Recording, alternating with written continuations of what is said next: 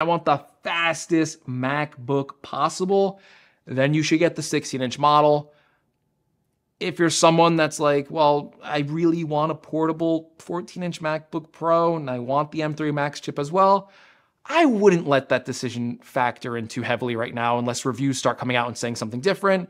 When I bought my MacBook Pro, I got the 14-inch model. I got the M1 Max. People said there was a performance difference, and there was. It did have like an underclocked GPU, but this thing was still blazing fast. So I would weigh how important performance is versus portability to you. It's going to be a different answer for everyone. But, you're going to probably see some videos come out in like the near future saying, oh, the 16-inch MacBook Pro is faster and the 14-inch is thermally throttled. You're getting your bang for your buck if you go for the 16-inch model instead of the 14-inch model.